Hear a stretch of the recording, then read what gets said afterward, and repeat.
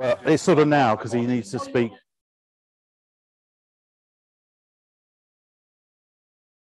How am I going to switch to?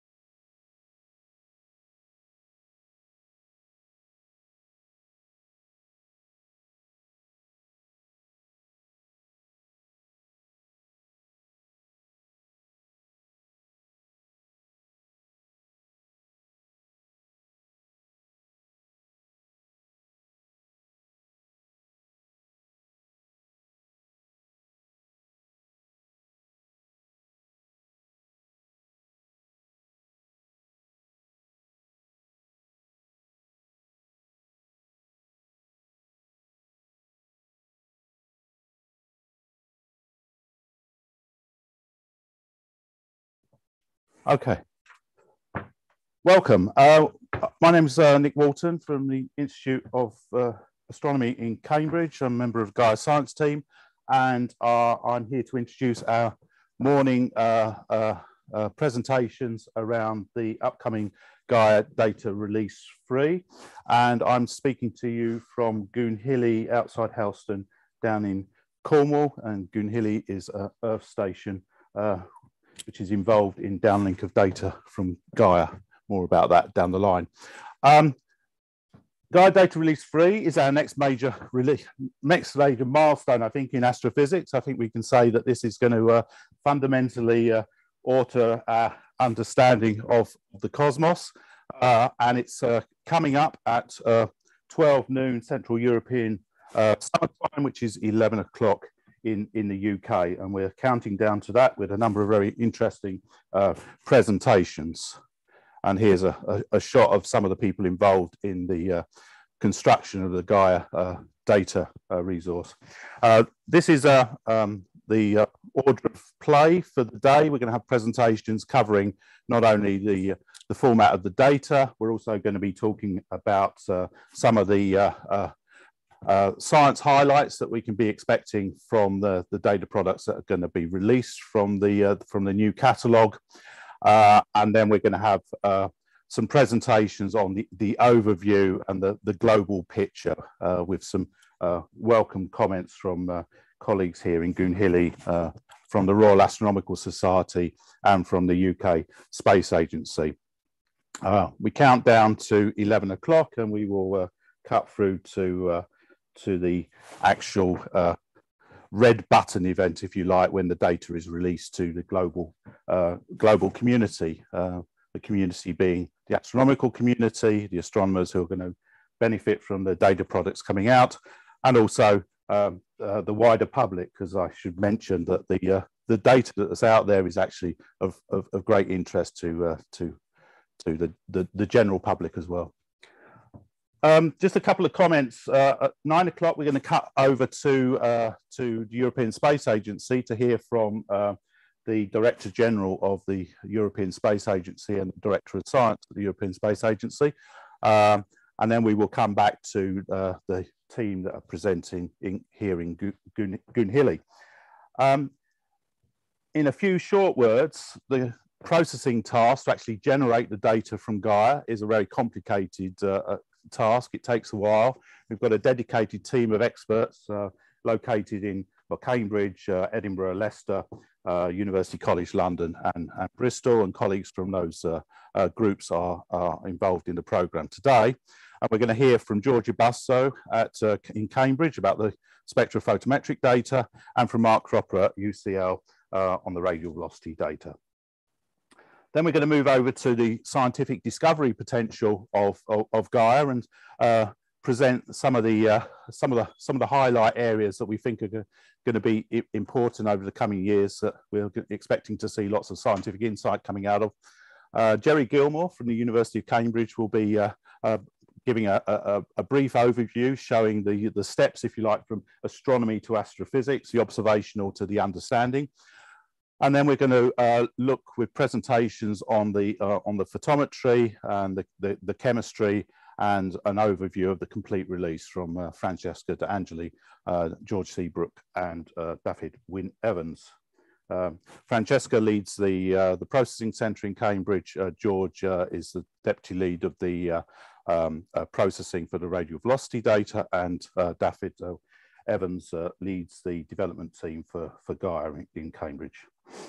And that is our screen, and I think we are 8:59, so I think we will be moving over to the presentations from ESA at this point, and this requires a switch of inputs and feeds, and at this point we can move to the ESA TV, and I think we will get the sound from that.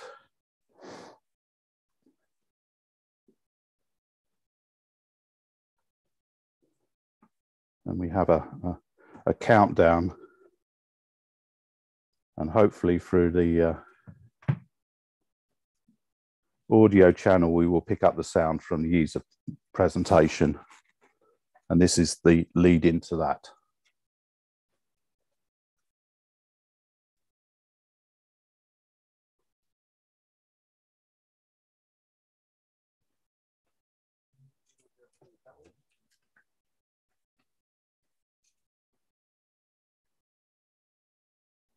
It's muted on there, but that's right.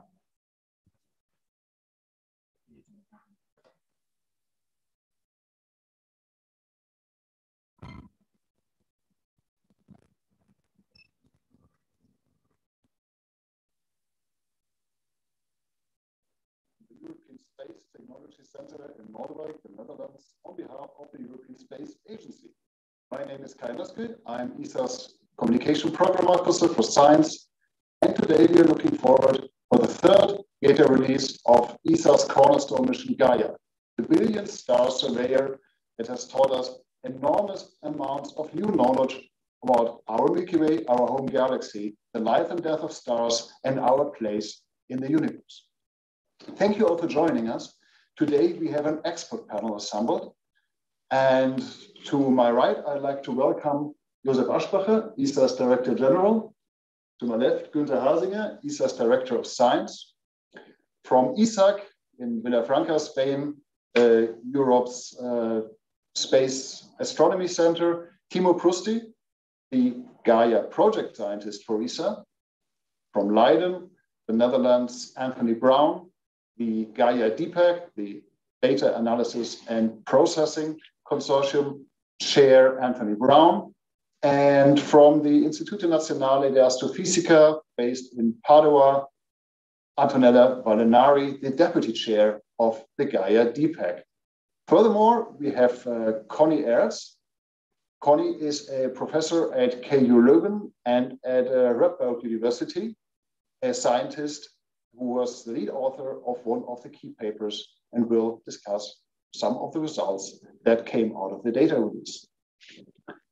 Now, I would like to hand over to Josef Aschbacher, our DG, to give us an ESA perspective of the upcoming data release.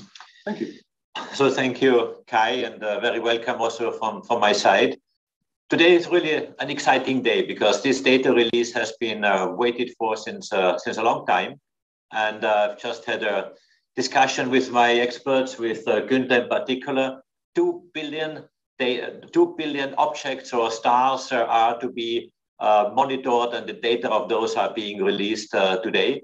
And this is really incredible because it will open the floodgates for new science and for new findings of our universe, of our Milky Way. And I think this is really fantastic. I'm a scientist myself, as you know, not an astronomer, but a geophysicist, but still knowing what it means if good data become available for science is always a very important moment, because this opens completely new dimensions of finding new results and really diving very deep into it and see what you can find and what new theories and new algorithms and new knowledge you can obtain from this data. So this is really a fantastic day for astronomy, for science, for ESA, but really for all in Europe. And let me just, with a few words of introduction, thank all those who have been involved in producing these data sets. Of course, the science teams themselves, but also the engineers who have been working on Gaia in the past to put the mission together, and our member states, because as always, our science program is composed of different elements, and our member states are at the core of everything. First of all, they are funding ESA and the science program, but also they are contributing extremely important instruments or knowledge themselves through the research institutions, and of course industry, which is carrying out most of the implementation and development tasks. So really a big thank you from my side to the community, which makes up ESA, and this Gaia mission being one of the core missions of the science program, and the science program being one of our backbones of the ESA activities. And this is really a fantastic day today. So thank you from my side. Thank you very much, Josef. Günther, would you like to pick up the ball? Thank you, Josef, for picking more or less, for sending me the ball immediately. So I'm indeed very proud to be directing the ESA science program. And the scientific program of ESA is indeed enabling scientists to take over leadership, technology, scientific leadership in a number of very important areas, from the solar system and the heliosphere to the galaxy, and then to the very far reaches of the galaxy and the universe. If I could show the slide with the fleet of the ESA missions looking at the universe, and you see as the different colors of the rainbow, the different missions that we have. And in the middle row are the missions which are active right now: James Webb, Hubble, Gaia, and so on. And Gaia is basically in the middle of this map now and in the middle of our attention today. Thank you for the slide. Gaia is really turning the world in astronomy upside down. And the number of publications, as you may know, is skyrocketing. Every day, 5 papers from Gaia missions are published. And in the last 3 years, we have actually overtaken the gold standard in astronomy, the Hubble Space Telescope, and are now producing about 1,600 papers per year.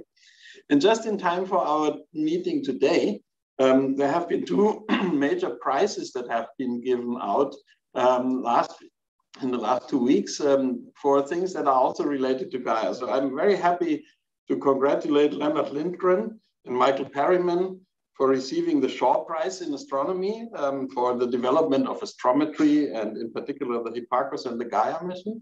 And then I'm even more happy today to congratulate Connie Ertz, who we have here in our panel, Jorgen Christen Dalsgaard and Roger Ulrich for the Kavli Prize. This has been given for developing of helioseismology and asteroseismology.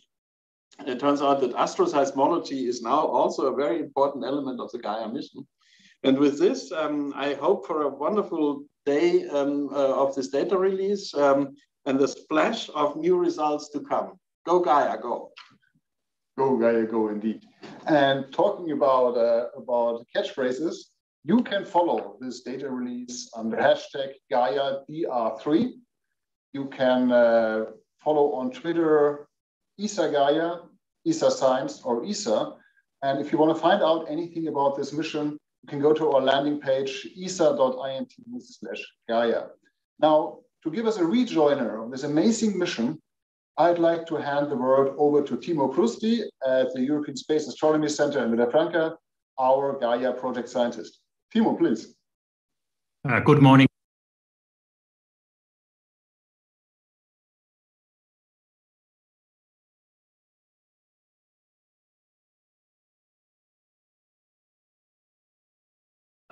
While we're getting this going then, I guess, is my mic on? Yes. Excellent, great. So I'm Robert Massey, I'm Deputy Director of the Royal Astronomical Society, and we're supporting this event today. We're very happy to be doing that, because Gaia is such a fantastic project, and it's great that there's such UK involvement in it too. So my job this morning is going to be to talk and try and chair the various contributors. There are a lot of them. I should warn you that I will be quite strict about time. So do bear that in mind in your allocations.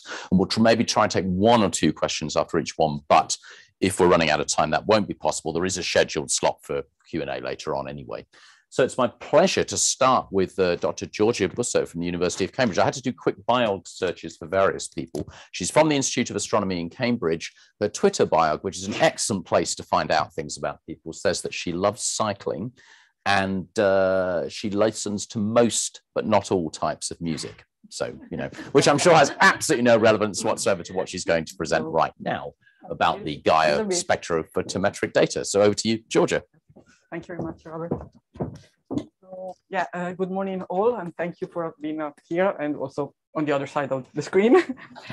And so, yes, I'm going to talk to you about this new data product that we're going to publish today with the third Gaia data release, which is the spectrophotometric data. So, well, as you heard, Gaia is one of the cornerstone mission of the European Space Agency. Previous release focused more on the astrometry, that is the distances, the position, the motion of the stars, and on the photometry, that is the brightness of the stars. And with this third release, we are actually for the first time releasing the spectra. And on board Gaia, there are 2 spectrographs, a high resolution one, but Mark after me will talk to you in detail about that, while I'm focusing more on the low resolution spectrograph, which actually give the spectrophotometric data. So, well, I'm sure you all know these pictures. These are the cover of, of the Pink Floyd album, The Dark Side of the Moon. I chose this picture for 2 reasons. One is that Pink Floyd are from Cambridge, and the other is because I really show nicely how lights can be split in different wavelength or colors. And this is the same principle that has been applied on board Gaia with the low resolution, well, with the spectrograph. So on board Gaia, there is this instrument, these 2 instruments called blue and red photometers, BP and RP in shorts. That observe lights in 2 different wavelength ranges. These are actually low resolution prism, but even if they are low resolution, they can detect, I mean, we can see clearly differences in the type of stars. Here, there are examples of the spectra. So you have here BP and here the RP spectra, and different colors represent a different type of stars. So you can appreciate the difference. Data users actually already use this data because the flux integration of the spectra gives the BP and RP magnitude that has been released has been published in previous release. So the data, so these are we're going to release in less than 2 hours, more than 200 million of spectra. This plot shows you the sky coverage of the data we're going to publish with BP and RP spectra, and you see that it's quite homogeneous all over the sky, except for those 2 patches, but that's due to the Gaia observing mode, how Gaia scans the sky. And is mostly bright object, so with a magnitude G brighter than 16.65 in the G magnitude, and they are mean spectra because, well, you might know that Gaia observed in average a source for 80 times. So we combine all observation for one source and you obtain a mean spectra. But in future, we are going to release, so this is not the last time that you heard from us. We're going to release also the epoch spectra, that is the single observation. So a quick word how the mean spectra are represented, because it's how you find them in the archive. So the mean spectrum is a combination of function, or we use Hermite polynomials. And here you can, in the green plot here, show you the Hermite polynomials. These are function has actually been optimized to fit better the spectra. So we have been optimized from BP, and so you have this blue function here, and for RP here. And yeah, depending on, we can use up to 55 optimized functions, depending on the type of spectra we're looking at. For instance, here in this case, we have here BP and RP.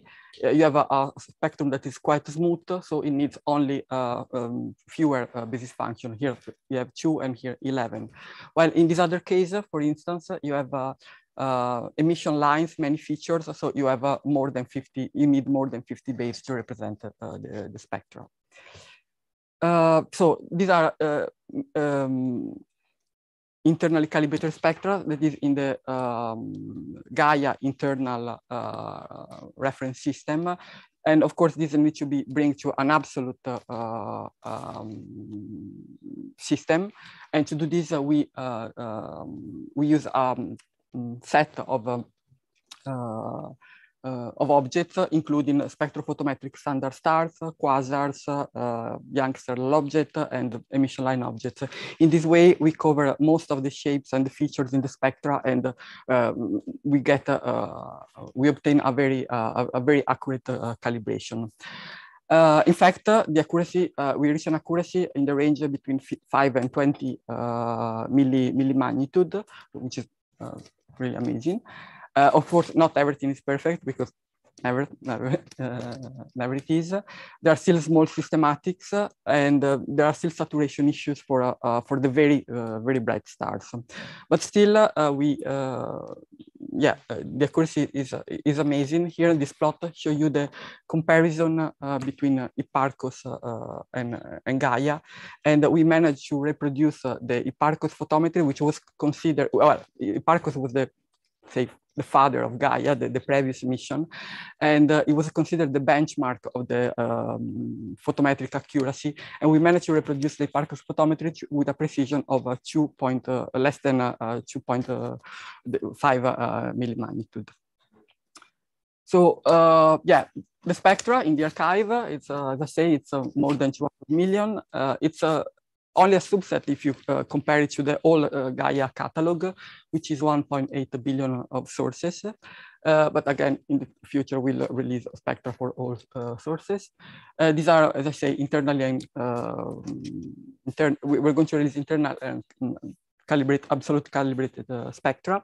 If you want to know which are the sources with the spectra, there are some flags in the archive that you can check. And okay, some technical detail about how the spectra are stored, but okay, you can look it up on the documentation is quite good in explaining how to retrieve the spectra. In Cambridge, we developed Gaia XPy, which is an amazing tool that will help the users to handle the data, because it can calibrate the spectra to an absolute system, can generate sample spectra, can compute synthetic photometry. But yeah, Francesca will tell you more about this later on. And yes, we have this immense catalog of data. Really, this is the biggest catalog ever released, and also the most homogeneous. And we can look at, for instance, the structure and evolution of stars. Here you have the Hertzsprung-Russell diagram. This is obtained with Gaia data, and this is actually a nice app that was developed in our group. And yeah, so you can select a star here in the color magnitude in the Hertzsprung-Russell diagram, and you can see the spectrum. This is, for instance, solar-like star. Then you have, for instance, here you have a low mass stars. You can appreciate the difference between the two spectra. we have a white dwarf and a red giant branch stars. So comparing the spectra with models with the neural network technique, we can find the parameters of the stars, like temperature, gravity, chemical composition, radius, and so on. But not only that, we can also look at what is between the stars. For instance, here this movie shows you spectra of solar analogs, so stars that are like the sun but are located in different parts of the galaxies. And what's different is the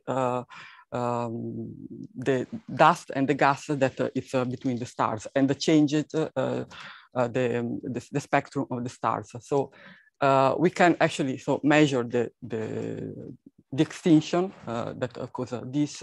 And of course, we can do it not only for the solar analogs, but also for the other type of stars. And then we can map the interstellar medium across the whole galaxies. We can also look at planets around other stars. So here, these two plots show the relation between a mass of a planet and its radius. This is again obtained from the spectra. Well, this is important because better we know the star, the host, and better we are able to characterize the planet. So yeah, as I say, here you have the mass and the radius. It's color coded with the temperature of the host of the star. And here you have Earth-like planets, and here you have Jupiter-like planets. And we can compare the data with models and trying to understand, for instance, the case of the Earth, well, the Earth, on the planets, what are their composition. For instance, the star here, it's on the rocky planet model, which is good because we are on a rocky planet. And we can also look at, in our solar system, a catalog of 150,000 asteroids is going to be released. And for this, in this catalog, well, we use the astrometry to calculate the orbital parameters of the asteroids, and from the spectra we can calculate the reflectance. That is, the asteroids don't really emit light; they reflect the sunlight. So comparing, looking at the difference between the spectrum of the sun and the spectrum of the asteroids, the difference depends on the composition and also on the shape and how it moves of the asteroids, and then we can have information on that. And we can put everything together, like in this plot, you have the orbital parameters and color coded by the reflectance. And you can see that there are different families of asteroids. So we can look more into detail if, for instance, in a family of asteroids, the composition is homogeneous. We can compare it with the composition of meteorites that are that we receive on Earth, and so on. But we can also look beyond our galaxy. We can again, we're going to release a catalog of more than 6 million quasar candidates. Quasars are distant galaxies. And we can, this is the sky map of this catalog, of the quasar catalog. And we can build a reference composite spectrum and see how it changes, well, with distance. And since looking at different distance, we can look at different times. We can see how the spectrum of the quasars changes with time. And finally, it's going to take us some time because it's a very heavy plot. Yeah, here it is. So this, yes, is one of my favorite plots ever. It actually was nominated on Twitter for Astroplot of the Week. And so here again, you have the Hertzsprung-Russell diagram.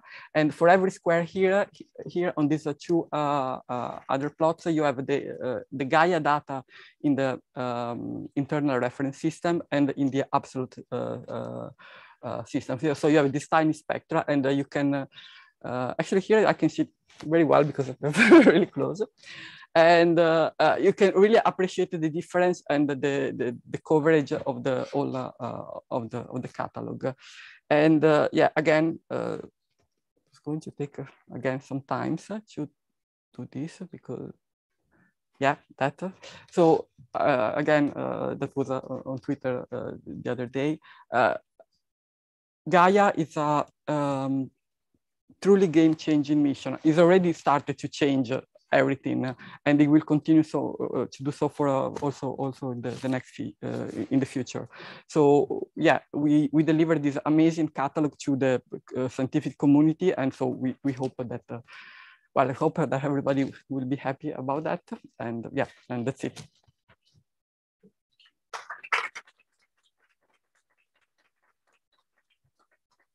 Thank you, Giorgio, and thank you for keeping to time as well. So I know we have various people watching via the internet on Zoom and so on. So I'm looking at my colleagues at the back. Does anybody have any questions there? No. Okay. Well, let's move on then in that case. Thank you, Giorgio, to Mark Cropper. So Professor Cropper is from the Mullard Space Science Laboratory. He's also chair of the Department of Space and Climate Physics at University College London, hails from South Africa, graduated from the University of Cape Town, and his work was actually recognized by the Royal Astronomical Society with a service award from us in 2018. And Mark is going to talk us through the radial velocity data from Gaia now. Thank you, Robert.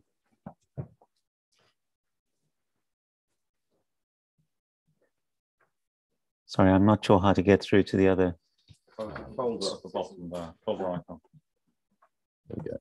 No, that's the email, isn't it? Yellow one. That's okay. Thank you. Yes.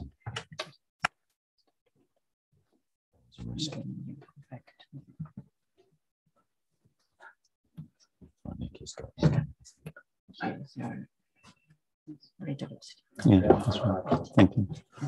Yeah. You want the PowerPoint? Yes. How do? Sorry. You just put it in screen mode for me.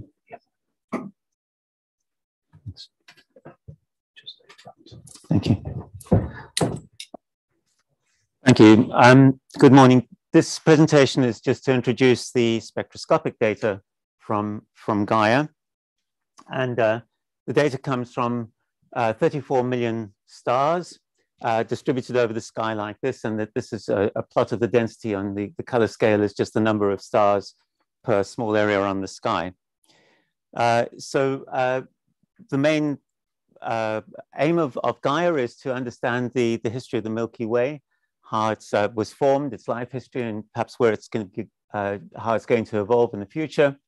And to do that, you need to know how the galaxy looks now and how the stars in it are moving, and then also secondarily, what sort of stars are in the Milky Way and what are their ages and what are they made of, basically. For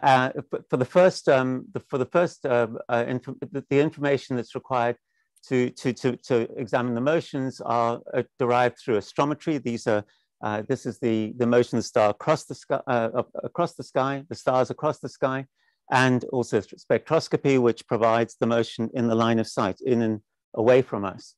And then the second category of information that's requires photometry, and you've just heard from Georgia, and also spectroscopy. And in this particular case, in this presentation, I'm talking about the higher resolution spectroscopy, which tells us about the sorts of stars. And Gaia, by having these three different approaches, really is a complete toolkit to understand the Milky Way. So we've seen this plot from Georgia. Light, we're familiar with light coming in and split up by for example, a prism here, and into a range of colors.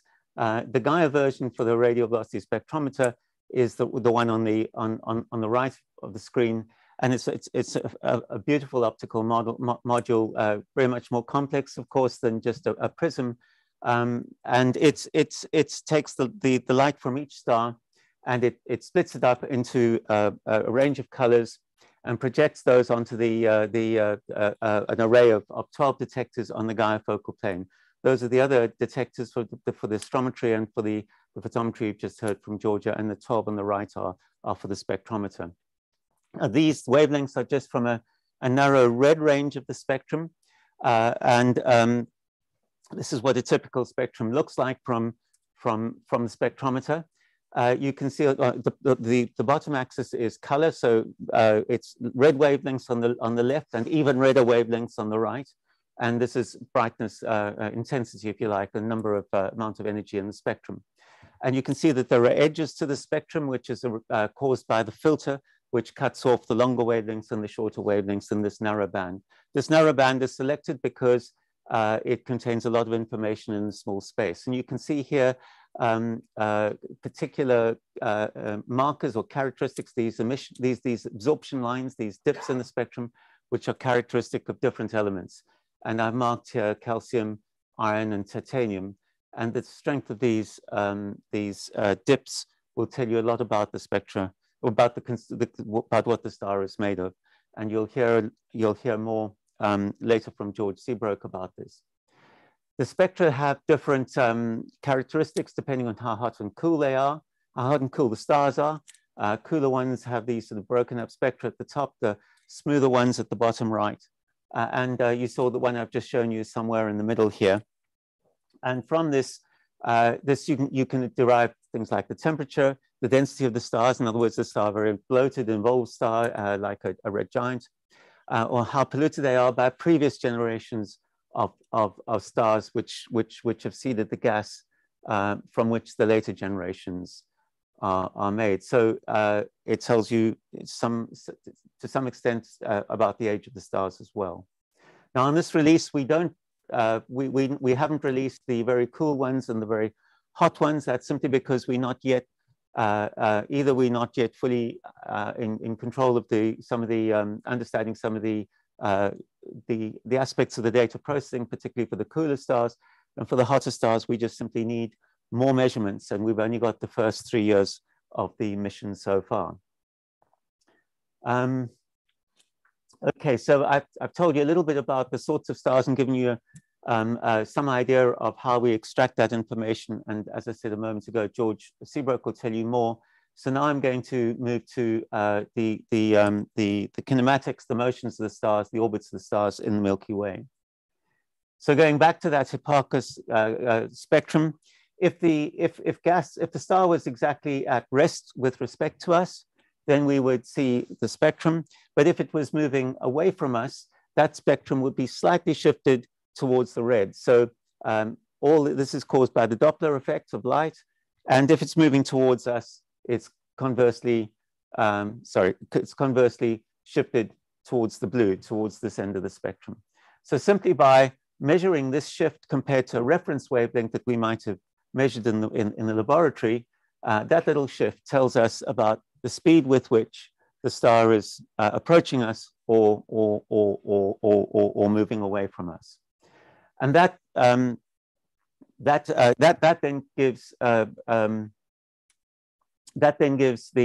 provides the line of sight velocity, which complements the astrometry, which gives the transverse velocity on the sky. And with those 3 dimensions, one can then reconstruct the orbits, understand where those stars will be in the future, understand how those orbits are affected by the different structures in the Milky Way, such as the spiral arms or the bulge.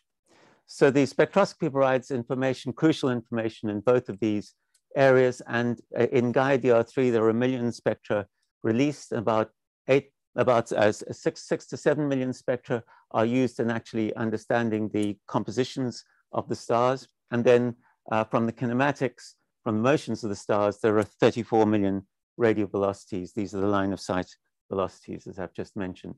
These are massive numbers, these huge catalogues. Now I'll tell you a little bit about what's inside, about the reach of the radial velocities in the catalogue. And this on the left is a plot of the Milky Way looking down from above onto it. The position of the center of the Milky Way is on the right-hand side. The position of the sun is here in the brighter area here. And it's brighter because this is a density plot. It's the number of stars per unit area. And this area is obviously much brighter because there are lots of fainter stars in our area, but which we can measure with a spectrometer. So they're just more accessible stars in that region. And you can see from this plot that the stars that we measure extend beyond the center of the Milky Way with the spectrometer, and then out to the furthest edges of the Milky Way. And so approximately half of the Milky Way is now covered in this data release in terms of understanding the motions of the stars. On the right-hand plot is the edge-on view. Again, the center of the Milky Way is on the right there, and it's mostly obscured by dust, so you don't see that many stars there, but we do see a few in that sort of region. And again, the brighter area is where there's the position of the sun. And you can see from this plot that we also see way above the Milky Way disk and then way below the Milky Way disk, because the disk is in the horizontal plane in this plot. You can also see streaks going below the Milky Way and outside, and these are to the Magellanic Clouds, which are satellite galaxies orbiting the Milky Way. So this gives you some idea of the coverage. It's very extensive now in this release compared to the earlier data release 2. So the next plots all have RBS magnitudes. So this is basically the brightness of the star in the particular band that's measured in the spectrometer. So you have brighter stars here and fainter stars there.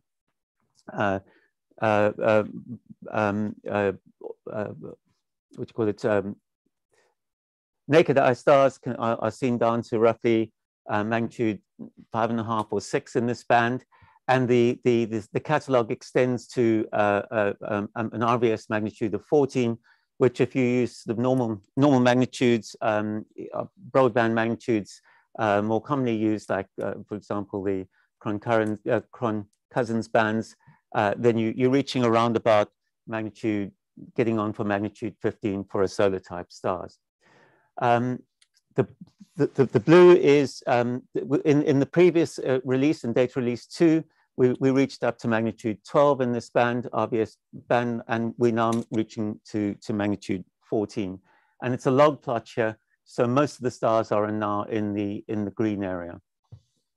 This plot shows the completeness, so that basically is the fraction of stars that we see in the spectrometer compared to those seen in the astrometry, and the completeness between magnitude 2 and down to magnitude 14 is above 80% and reaching sort of 90% in most places. So that means that most stars in this range actually have a velocity associated to them, which is very important for understanding, for being able to model and understand the orbits in the Milky Way.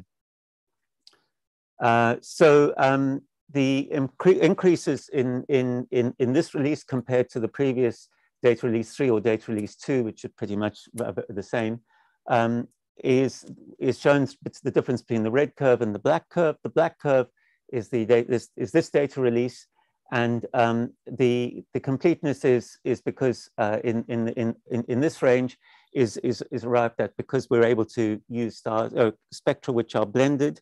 So where the actual spectrum is overlapping between one or other from two stars, we're able to separate that information. And there are various other improvements which have allowed us to increase the completeness. And of course, we've moved from the limiting magnitude has gone from 12 to 14. So there are a huge number of stars in that new fainter star range. And of course, that's really important to increase the area or the volume of the Milky Way that we are observing. This plot shows the accuracy of these measurements compared to other catalogues, ground-based catalogues here. And you can see that throughout the range, the RBS, the Gaia radial velocity spectrometer is pretty much consistent with the ground-based catalogues, which are much smaller, of course, except for the blue Lamos curve, which is a little discordant for reasons I don't really know. These are for dwarfs and giants, and the difference, that the accuracy is good to a few hundred meters per second. And this plot, this final plot, shows the precision of the measurements as a function of the brightness of the stars. So, so here we have for giants, and it's with slightly different metallicity. And remember, and George will tell you more about metallicity later, but it's the strength of those features in the spectrum, which affects the precision slightly. But the precision, which is essentially the error bar on each measurement, each velocity measurement, is something like 1 kilometer a second at 12th magnitude in the RVS band, and around about 6 kilometers a second at the 14th magnitude limit. And these numbers are perfectly suitable for reconstructing the orbits within the galaxy. So this is a very good resource for understanding the galactic dynamics. Okay, so in this, just a summary, the spectroscopy is contributing to understanding both the orbits, the motions, the stars in the Milky Way, and also what the stars are made of, something about them, their ages, their temperatures, their densities, and so on. This information is crucial for understanding not only the stars and the information on the stars themselves, but also the general gravity in the galactic potential, the gravitational potential within the galaxy, and that means also including it tells you about how much gas there is in the galaxy, also about how much dark matter there is in the galaxy, because all of that adds to the potential which governs the way these stars move. So there are 1 million spectra released in DR3. To summarize, 34 million spectra in the line of sight velocities. And so this is a complementary and fundamental information really on an unprecedented scale compared to previous catalogues. And it's another Gaia release, which is unique for everyone to use. And we recommend it to the community. That's all from you, Robert. Mark, and I think, you know, our colleague Carol Haswell was here this afternoon, described it as a playground for astronomers, which I think is a very appropriate description. I'll just check if there's any questions coming through on Zoom. Oh, okay, all right, well, let's move on then in that case to the science results, because a lot of people have asked about the discoveries that are emanating from this data set, and it's my pleasure to start that off with Professor Jerry Gilmore, and he is the white glasses on, the professor of experimental philosophy, even at the Institute of Astronomy in Cambridge, and has a long and distinguished career in astronomy, actually looking at the structure, origin, and evolution of our galaxy. And crucially, he was involved with Gaia from its very inception, and actually was one of the people persuading the European Space Agency to go ahead with the mission. So I think it's incredibly fitting that we've got Jerry introducing this part of the session. So while he just gets set up. There we go. And we'll hear from a couple of speakers who are presenting that first bit of the science results in a second. Great. Over to you, Jerry. Right. Good morning, everybody. It's a pleasure to be here. So I'm just going to introduce briefly the concept of what is the first full Gaia data release. So this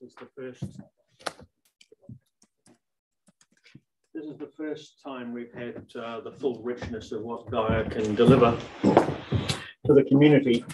But of course, the point of Gaia is for us to understand the universe. And so let me just put this in context and say, how do we understand things? We understand things through our senses, which are listed at the top there. And each of those provides some information, which is effectively a dimension. This is all independent. So when we look at something, if Gaia looks at something, tells you where it is. Because Gaia has two mirrors, the same as our two eyes, it tells us a distance, and from that we get a size. Then you wait, look again, and then you deduce all of these things. And similarly, from the spectroscopy, we can deduce the chemistry and structure in the same way that we touch and taste. And Gaia also listens by very precise measurements of astroseismology oscillations. And from sound, of course, we can tell the structure of something. And so from the Gaia data, we can deduce exactly those parameters. Now, each of these things is separate and it's called a dimension. People get confused with dimensions, but the common dimensions of space and time are the first 4, but actually you can have as many as you like. And Gaia gives us at least 12. So we start with positions, then we have a parallax, get a distance, and we wait and we see proper motions, get transverse velocities. The spectra now available for the first time provide the Doppler shift to move into 6 dimensions, so we know where an object is and its speed and velocity. And the spectra also tell us the properties, plus the photometry tell us the properties. And so we can have all of these independent pieces of information about every object and about the big picture. And that's the key to Gaia, is putting it all together. So what is Gaia doing? Well, it is continuing to enable a complete revolution. Astronomy is just a different thing than it was 5 years ago. The good news, of course, is that Gaia is spectacularly productive. And so there are of order 4 or 5 proper peer-reviewed science analysis papers published on average every day. We can imagine a flurry of these starting tomorrow from the new data release. It'll be interesting to see who's first. But the thing is that these are very, very broad in impact. They're revolutionizing across all of modern astrophysics. And so they're not only telling us about the structure of our galaxy and its history, but also many, many other things like the structure of stars. Now, why is this so impressive? Well, there are 3 things Gaia delivers. The first is precision.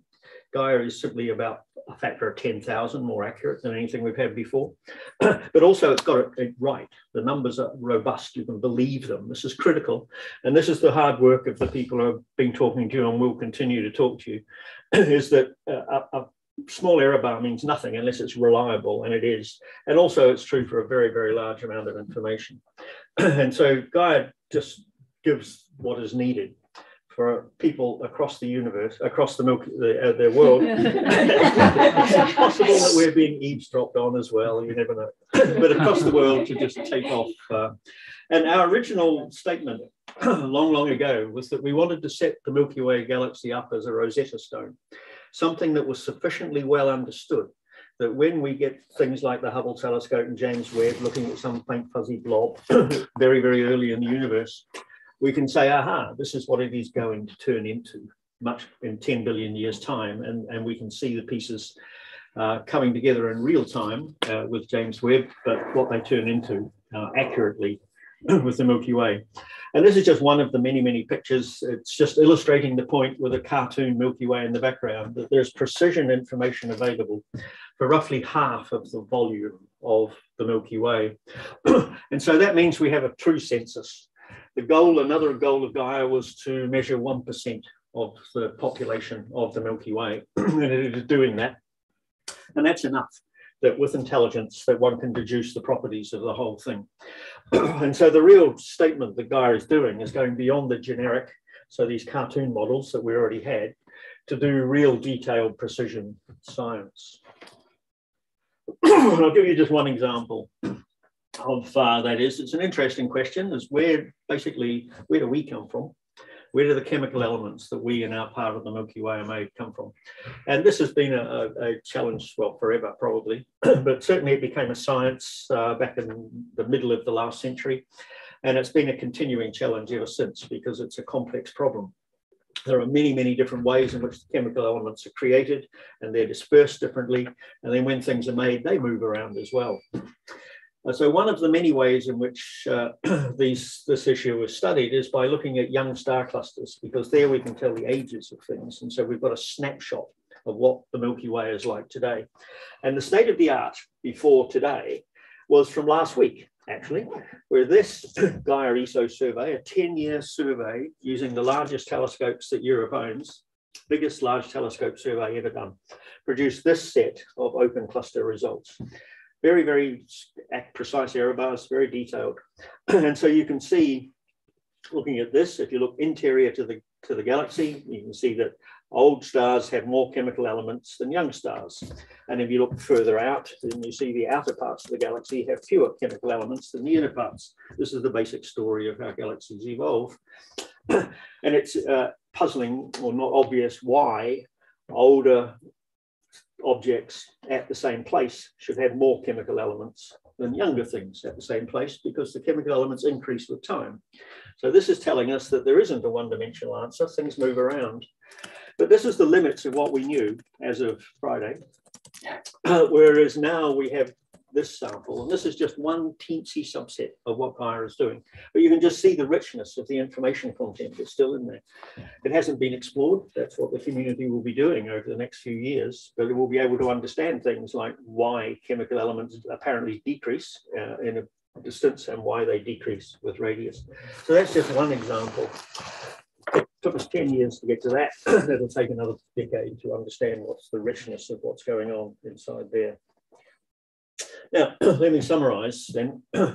So I won't, you can read this for yourselves. The key is that all of these things essentially bring our Milky Way galaxy into focus. And so we can see where things really are. We can see how they move. That tells us about gravity, of course, where the mass is, not only the mass we can see, but the dark matter, and where everything came from. And so we're moving to really understanding our galaxy.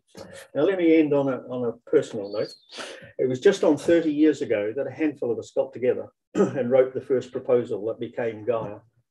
And it was just exactly 22 years ago that I was part of the three of us who presented Gaia to the European Space Agency for its approval, which it was, happily.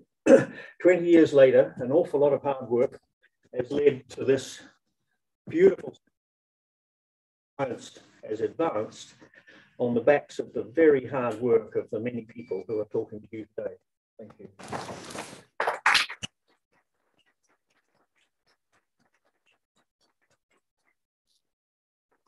Argue with that.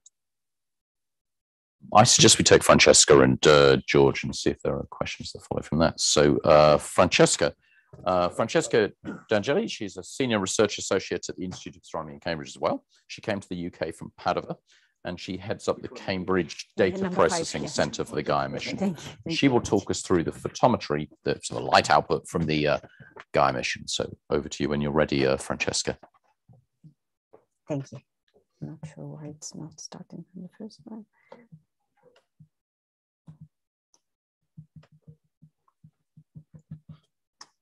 Nathaniel Bradford is currently unavailable. Please leave a message after the tone. Holding somebody back. For more options. Okay. They're going to have a very long voicemail and a very confusing one. Yes. Okay. Thank you. Thanks all for being here. And yes, so today, together with the main data product of Data Release 3, we are releasing also a number of papers that focus on the performance specification activities and results obtained within DPAC. So these papers are really aimed at assessing the quality of the data that we are releasing on some of the most likely use cases that people will want to use this data for, and also to provide guidelines to the users of the data. And what I'm focusing here now is one of these papers, which is on deriving synthetic photometry from the BP and RP spectra that Georgia talked about earlier. So how do we get synthetic photometry? So usually synthetic photometry is computed by integrating over a given wavelength or frequency range the product of a spectral energy distribution from an object times a transmission curve. Well, the Gaia BP and RP spectra provide a low resolution spectral energy distribution because they are calibrated to absolute wavelength and flux, and they can therefore be used to generate synthetic photometry.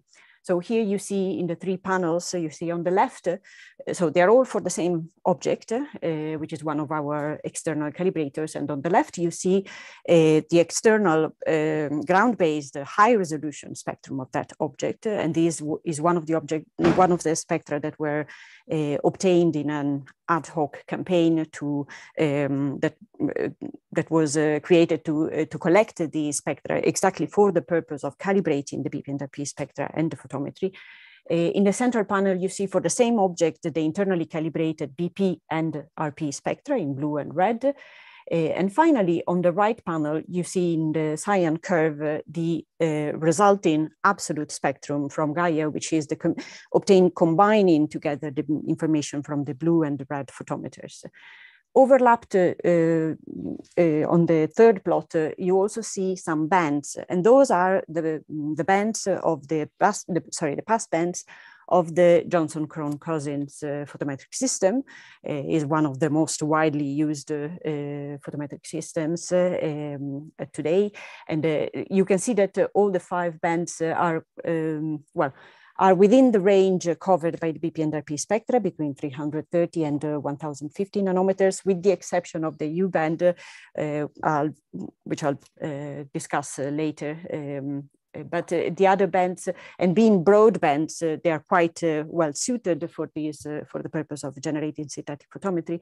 Of course, when you go to narrower bands, then you have to be careful that the characteristic width of the pass bands is not smaller than the line spread function of the spectra at that same wavelength range.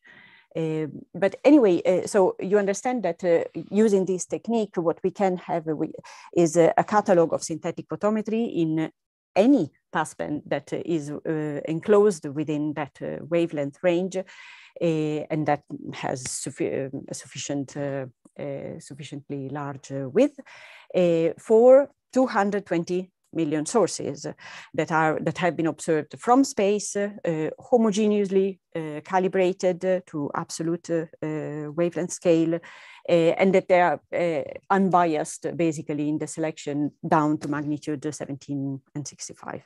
Below, instead, there is just a selection which is indeed biased. Of course, there are a few caveats to keep in mind. So there are some systematics in the BP&RP data that we know of and are well discussed, described in the papers, in particular in the bluest range for wavelength shorter than 400 nanometers.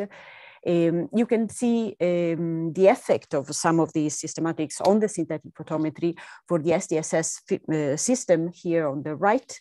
So here there are 4 SDS bands shown. The ultraviolet is not shown here. And each plot shows the difference between the top quality photometry available in these bands for a specific data set, and the synthetic photometry generated from BP&RP data for the same sources. On the left panels show the dependency of these differences with magnitude, whereas the right panels show it with respect to color. You can see there are systematic effects there. There is a percent in magnitude changes in the 0 point, and also there is a trend with magnitude, which is particularly significant for magnitudes lower than 17, so at the faint end of the data that is available in DR3. And there are trends in colors. However, what we have done is we have used an approach that is called standardization, where you basically use a top quality catalog, external catalog in a given photometric system, to constrain, basically to adapt and adjust the definition of the passbands that we then use for the synthetic photometry to minimize these systematic effects. And if you focus now on the plots on the right, you can see that by using the standardized version, you can remove almost all of those systematics, and you can get to really millimagnitude accuracy for all bands, particularly broad bands that are rather than 400 nanometers. Focusing more on the ultraviolet bands. So what happens is, here you see in the thick lines show the BP&RP passbands, whereas the other lines, thin lines and dashed lines, show here the Johnson-Cohn-Cousins system and the SDSS bands in dashed. You can see that the ultraviolet bands are really very close or beyond the edge of the blue of the BP and IP, of the BP band, sorry. There is, on top of that, there is the additional problem that anyway, the bluest range below 400 nanometers is notoriously the most difficult to calibrate because we have very few calibrators that have significant flux in that area. So that's well, a known and a common problem, well, which is affecting also our data. Well, the left plot is just showing a zoom of that wavelength range with a few of the most well, widely known and used photometric systems. Nevertheless, we can attempt to improve the situation with standardization, also in this case. So here in the right panel, you see similar plots to what I showed before. So differences between state-of-the-art photometry and synthetic photometry from Gaia in the Johnson and SDSS ultraviolet bands. You can see the spread of the data is much, much larger, but it's also because the signal to noise for these sources in these bands is much lower because there is much less flux usually. But with standardization, we can get quite a good agreement over an extensive magnitude and color range. Here you see the same plot. This is exactly the same data, but with a selection on signal to noise to be above 30. So that's a reasonable filter that people may want to apply to the photometry. And you can see that with that filter, you get quite a nice agreement using the standardized bands. So why can this be useful? Well, I'm sure most of you are already sold to that idea, but well, it has been extremely useful for us internally for our validation and for cross-checking our own results, not only within photometric processing, but also, for instance, in the coordination unit, with the coordination unit that looked at deriving astrophysical parameters from the spectra. So I'll show some results. Well, as I said, we have used these for our own validation, but and of course, just plotting color magnitude diagrams in known photometric systems like the Johnson here on the left for the ecliptic poles region, and in the SDSS filters for the large dynamic cloud in the right plot. Well, you can see how well-defined and sharp are the features in these diagrams, showing, proving the excellent accuracy that is being achieved with this approach. You can, of course, think about exploring a combination of other systems. So here, well, I've chosen one. I've chosen the one that I think look nicer because it looks really like a Nessie monster with fins swimming. This is a color diagram mixing SDSS and Johnson systems.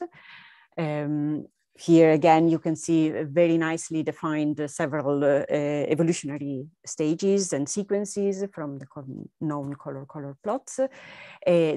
Tools like these can be used, for instance, to find optimal combinations of filters, bands, to explore astrophysical parameters, to define indicators for metallicity, alpha elements, distance, and to calibrate them using the very good, well, high accuracy Gaia data that we have available, and then be applied, for instance, to objects and observations that are of objects that are further away and that cannot be reached with Gaia. But we can, of course, use this also to test the systems that have not been realized yet, or that may never be.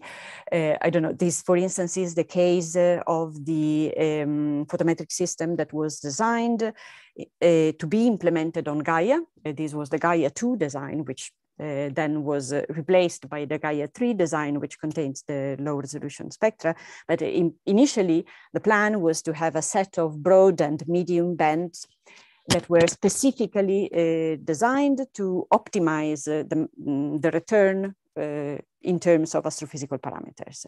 So now, well, we can actually check what would have been the performances of that system, and we can use that system to cross-check our own results obtained from the spectra. So in this case, for instance, here the left plot shows a cross-check with the GSP-FOT results, which is the module that derives astrophysical parameters from the BP and RP spectra. So here the color coding is done according to the GSP-FOT results, but you can see how in the color diagram shown here, the split between main sequence and giants is really nice and clearly agrees fantastically well with the results of the GSP-FOT. In the central plots, instead, we are looking at GSP spec results, which are obtained from the RVS data.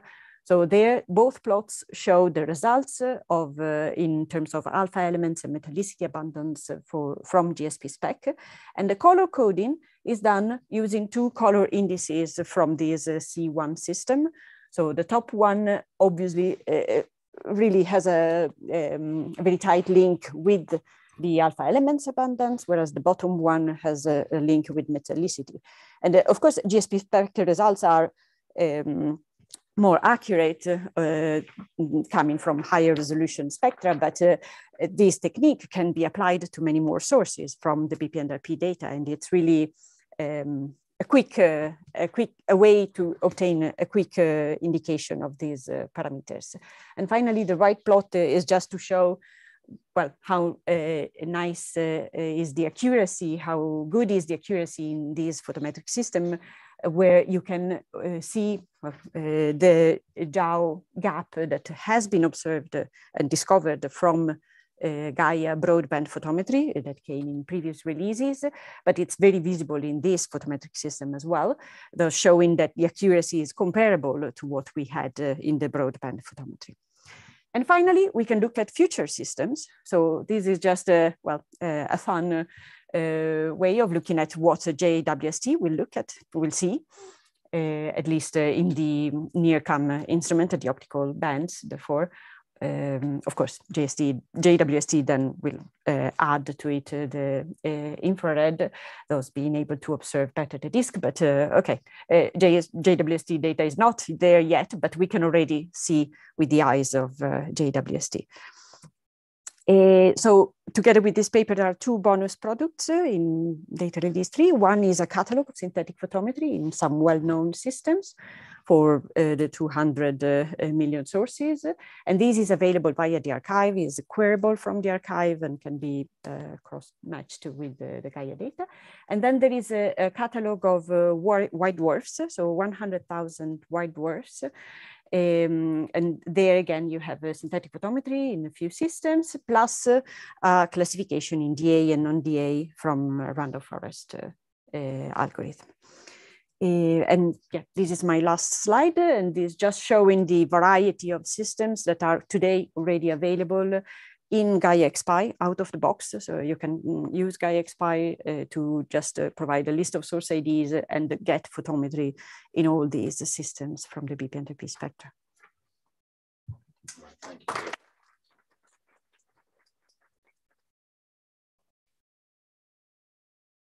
It's George Seabrook from the Mullard Space Science Laboratory, who does, unfortunately for him, also put information about himself online on Twitter as well. He's a Senior Research Associate at the Mullard Space Science Laboratory, part of University College London, and as well as being part of the UK Gaia team, he describes himself as a good footballer, a fast snowboarder, and a failed astronaut. So he's going to talk us through the chemical cartography of the Milky Way. So yeah. George, when you're ready. Yeah, thank you very much for that introduction. Yeah, so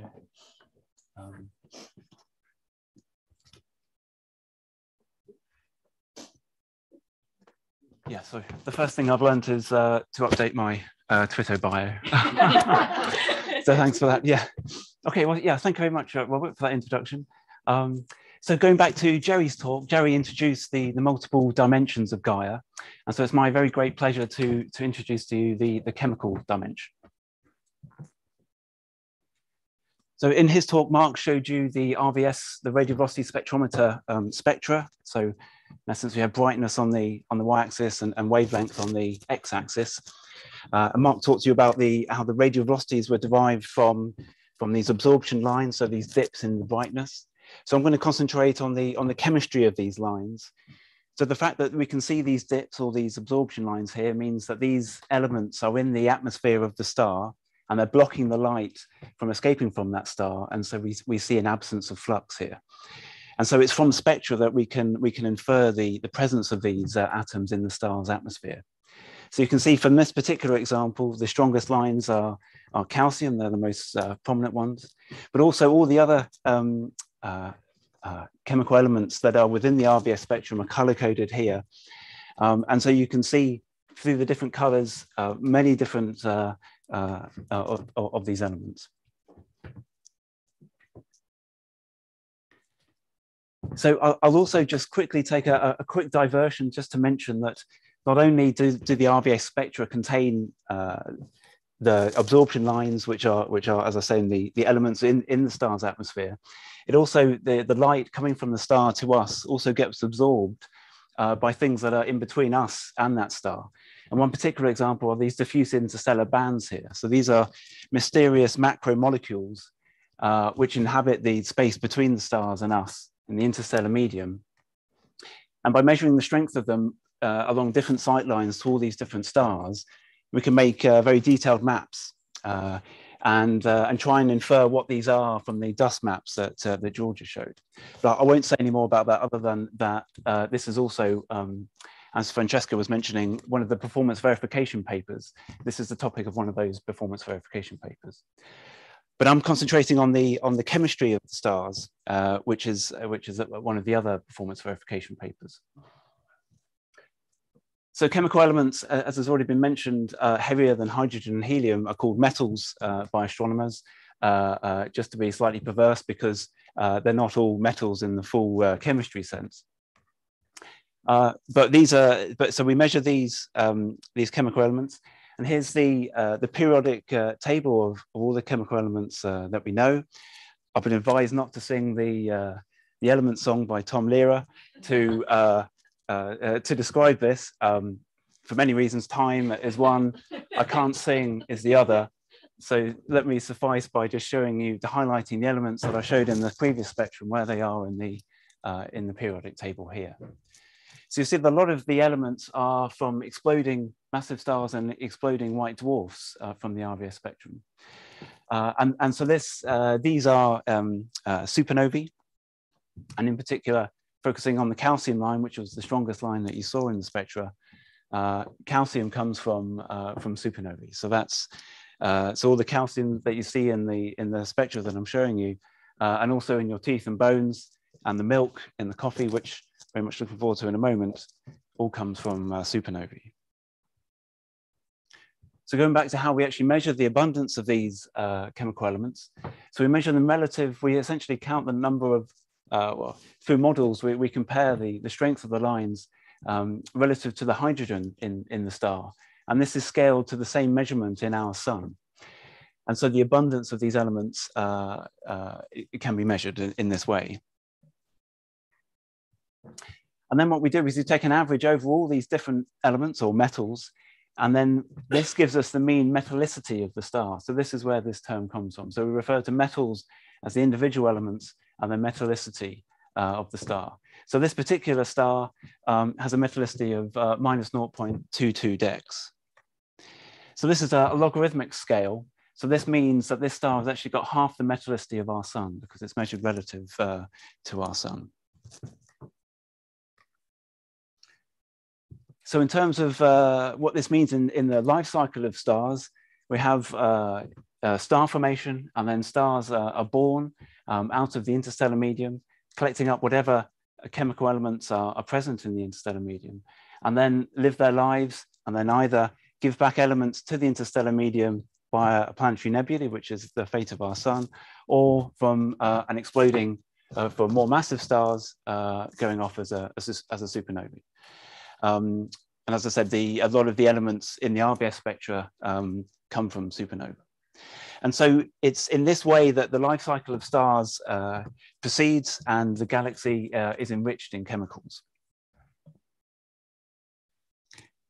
So this particular spectrum is different to the previous one I was showing you. This is the same metallicity as our sun. And just by focusing on this particular iron line here, I'll just flip back and forth to show you.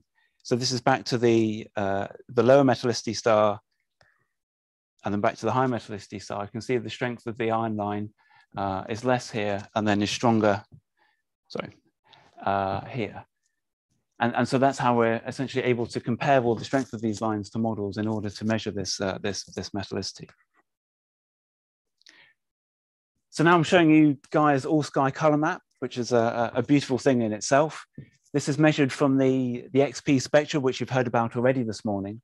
And this is a kind of how we see Gaia through our eyes. So the dimensions and the senses that Jerry was talking about.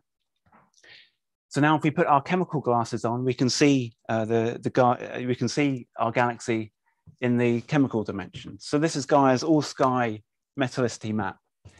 And if we're if DNA is a bit like metallicity, it's the chemical fingerprint of stars, then mapping the galaxy's metallicity is a bit like the Human Genome Project.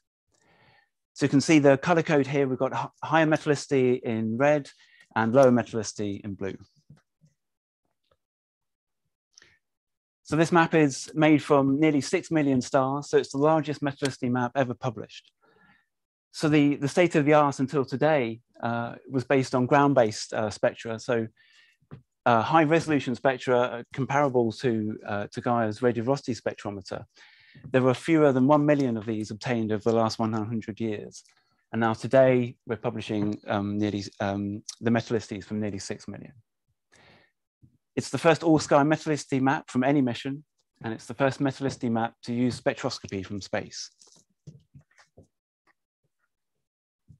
So your eye is drawn to the band here in red, which was the higher metallicity component of it, and also the blue part here with the lower metallicity. So these are due to different parts of the galaxy. So this is a cartoon of our galaxy. Here's our sun residing in the thin disk, and there's a thick disk within that resides there, and then the bulge and the galactic center here. Now, when we see these stars in the plane here, we're looking towards the center of the galaxy, but within the thin disk. And those dust lanes that you saw in the beautiful image earlier are obstructing our view of the center here. And so we're seeing stars closer to us in the thin disk. And so these have higher metallicity. But when we look out of the plane, we're looking along these sight lines here. So we're looking out of our thin disk home into the thick disk, which has a low metallicity, as does the bulge, which explains why we have low metallicity features here in the two squares. So I'm now going to show you an animation of Gaia. I recommend getting the full 4K version of this back home and putting it on as large a screen as you can. It has a soundtrack, which is very nice as well. I won't play the soundtrack, but I'll just speak over a little bit of it as it runs. So this is Gaia spinning in space. And now we're color coding the stars according to the metallicity that's been measured from the spectra. So blue is lower metallicity, red is higher metallicity, and green is in between. So now this animation is really turning science fiction into science fact, because we're using Gaia's positions and distances to tell us where the stars are, and we can fly through and we can color code all of these stars according to what they're made of. So Gaia really is giving us a toolkit to understand the Milky Way, as Mark mentioned. So now we're flying thousands of light years towards the galaxy center. It's obviously going to take some time. And now we zoom out. So this is an animation, sorry, this is an artist's impression of the galaxy from above. Here's the sun. And so now we're looking at the metallicity map that I showed you before, except we're using Gaia's distances and positions to put those stars on the Milky Way as looking down from below. So the sample is dominated by dwarf stars, which is why we can't see a metallicity gradient particularly well here. But when we select giant stars, which are intrinsically brighter and sample much larger volume, we can see this beautiful gradient from green to blue here, which means we're going from medium metallicity to lower metallicity here, from the inner to the outer of the galaxy.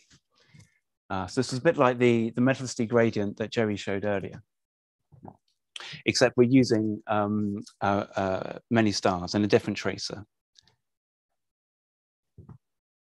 So sorry, apologies for this hasn't come out very well. This is showing the metallicity gradient here. This is the metallicity on the y-axis against the radius on the r-axis. So this is the radius of the galaxy from the galactic center here to the outskirts. And what you won't be able to read particularly well is that these are selecting different distances above and below the plane. And what's remarkable is that when you select a sample below and above the plane, is how closely they match each other.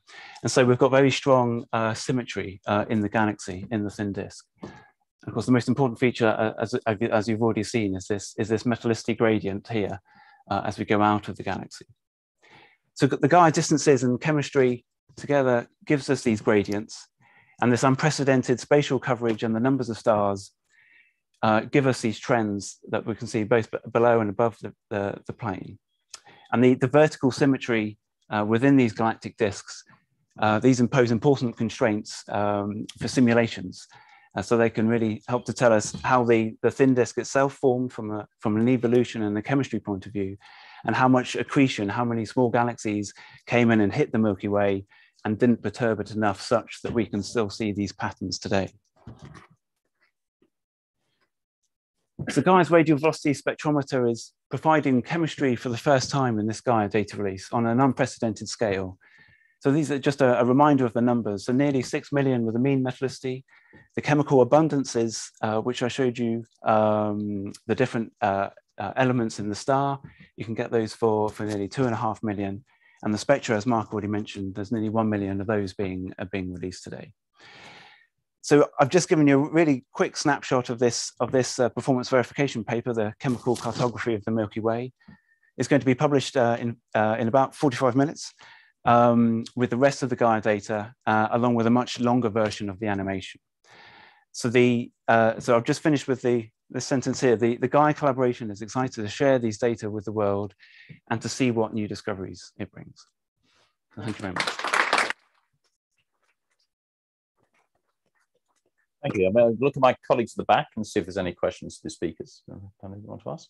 I'm going to ask one myself, actually, which is thinking about, perhaps there's one from Mark as well. And we get a lot of questions to the public at the RAS about things like dark matter. And I wonder if this is shedding any light on that at all. Well, yes, it definitely will. I mean, I don't think any of the performance verification papers have directly constrained the dark matter in the measurements that they've been taking. But knowing the more information we have about how stars are moving in the Milky Way will tell us, as Mark was explaining, about the gravitational potential, which explains how those stars move. And having the chemistry dimension to that as well just gives a richer picture to how the galaxy formed and evolved. Thank you. Okay. Next up, we have another set of speakers introducing the final session, which is more about the scientific data. So I'm not going to try and do their short biogs for each of them because they're all pretty much all three on in sequence. I don't know if we've agreed a particular order, actually. I don't mind who goes first, but there we go. Excellent. That makes a lot of sense, really. So Ian Jones is the chief executive of Goonhilly here, and he's here to start. I think you all have about 3 or 4 minutes each, just to constrain you. So Ian Jones, spoke to you.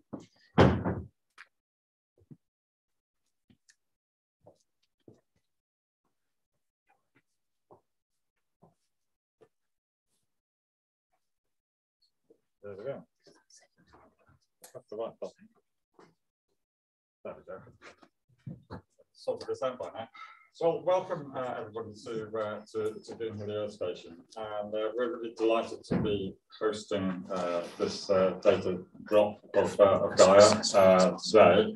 Goonhilly was here really from the beginning of the space age in the 1960s, in fact our 60th this year. And so I'm being waved at by my colleague here. Okay, mate. So it's our 60th birthday this year, but Gimli has had a reincarnation in the last few years, and it's now a privately owned company.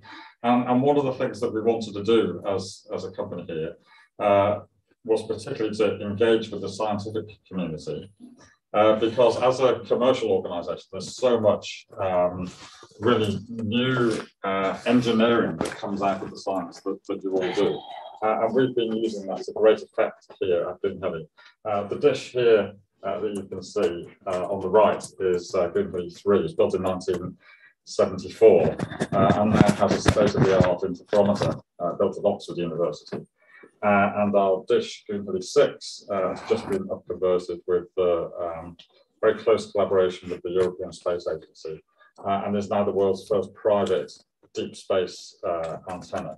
And the dish has now been started to be used for various different ESA missions. We regularly communicate with Mars Express, but we're really delighted now that we're also working with Gaia.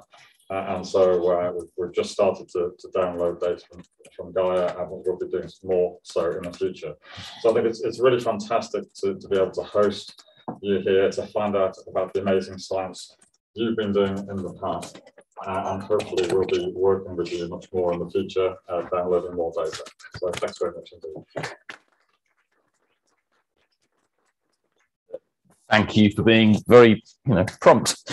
Okay, so I think I'll bring in Caroline next. So I think, are you head of space science at the UK Space Agency? I think. Fantastic time. Caroline Harper.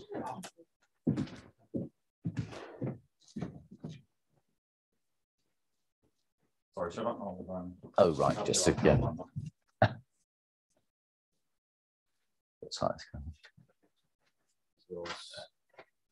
7C. 7C. That's very well remembered. Excellent.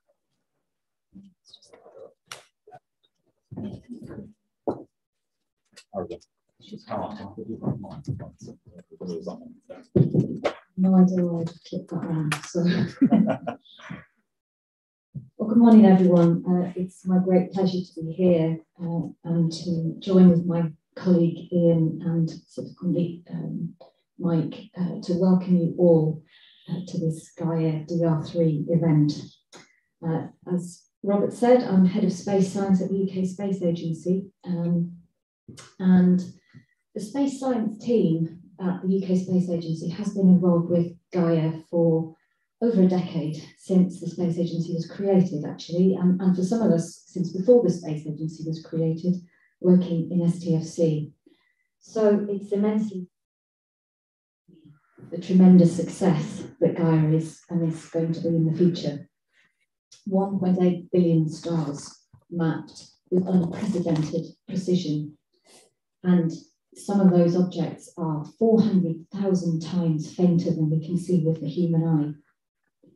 There's a well-known analogy that some of you will be familiar with, but it bears repeating. For the brightest objects that Gaia observes, what it can do is equivalent to being able to pinpoint a £1 coin on the surface of the moon when standing on the Earth. Absolutely phenomenal. So for me, it's all about the people, the incredibly talented scientists and engineers that have worked on Gaia to make it the success it is today. There are around 2,500 people in the Gaia consortium and counting, coming from over 20 countries, all working together to process and analyse the data and really demonstrating beautifully the internationally collaborative nature of space science missions. And the UK, as we've heard, has a leading role in that consortium. Well, here we see the 5 key goals of the new National Space Strategy, which was published late last year.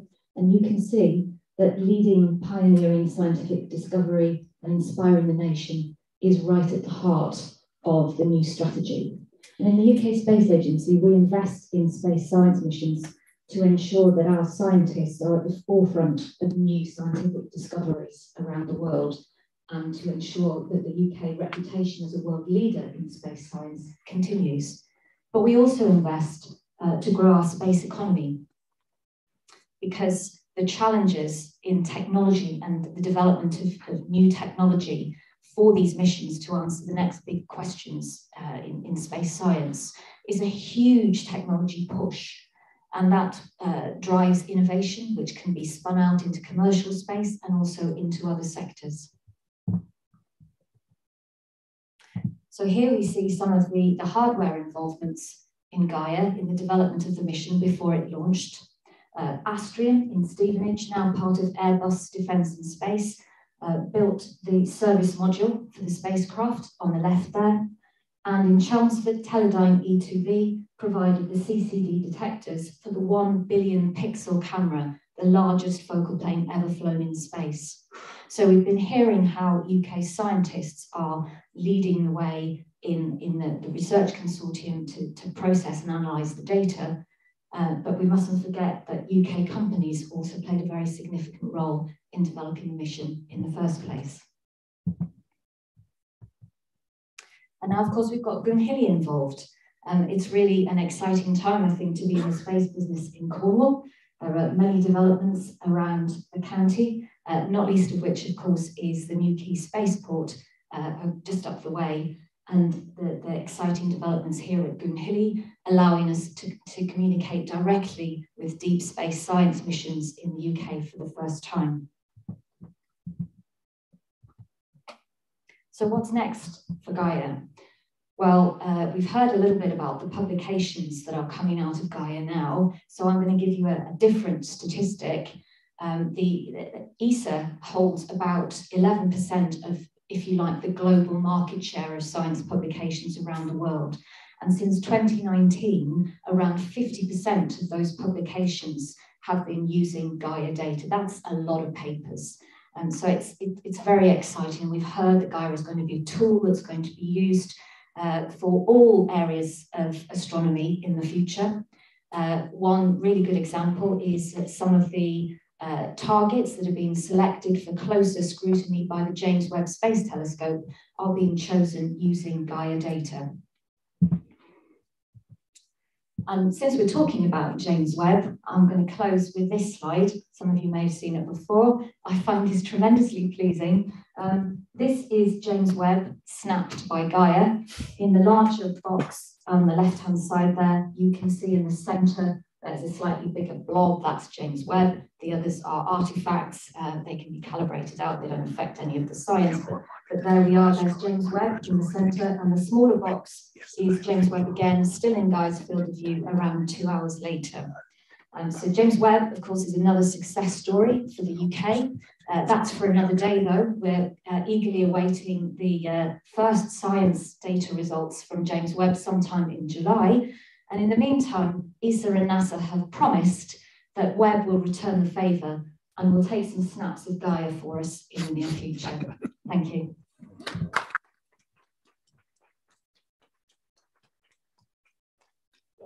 Thank you. I look forward to seeing, I'm guessing, social media posts of those two accounts retweeting each other.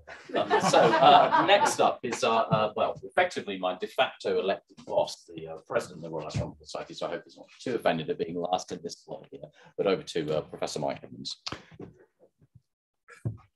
Thank you. Excuse me. Thank you very much. I'll stand here. Can you hear me all right? I hope the microphone's working okay. I've only been president for RAS for about 2 weeks, 3 weeks. It's a great honor, and it makes me realize, because the first president of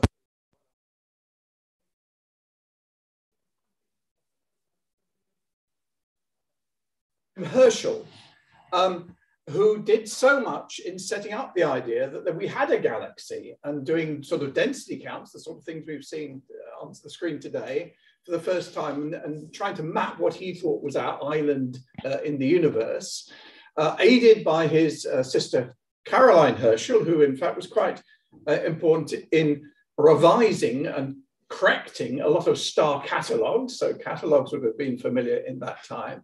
And in 1820, it was when the Royal Astronomical Society was founded. And when it was founded, one of the missions that it sort of adopted was to map the whole skies as deeply as they could. And that, of course, is something which very much is continuing with the Gaia mission to this day.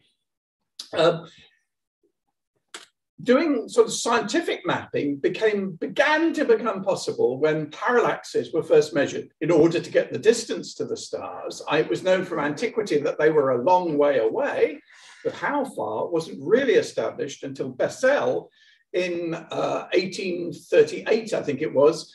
I don't remember it, I just read about it. Managed to get the first parallax, reliable parallax of a star. Then another of our presidents, Sir William Huggins, in I think 1868, was I think one of the first persons, I'm not sure if the very first, but one of the first persons to measure a radial velocity of a star. He measured Sirius and its radial velocity and realized this was a good thing to do. And so putting together, as was mentioned earlier, the studies of chemical evolution or chemical abundances in stars in the 20th century with the radial velocities and the positions and the distances, of course, were laying the foundations for Gaia. But it's, as you've seen with the numbers that are now possible, I can't go back. I was looking back to 1820 when the Royal Astronomical Society was formed. I can't go back that far, but I can go back 50 years. When I started as a research student, and when I started as a research student, if you ask for parallaxes of stars, there were maybe 50, 100 reliable parallaxes, probably not very many more than that. That's only 50 years ago.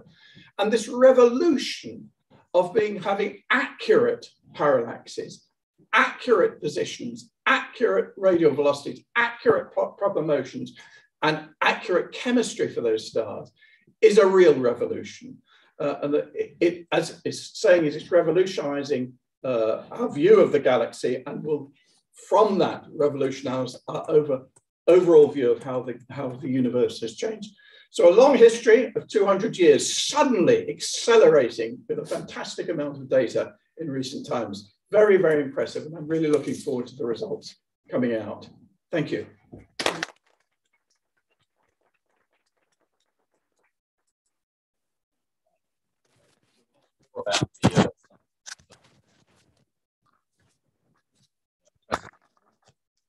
Nick has been a Gaia Science team member since the mission was adopted in 2007.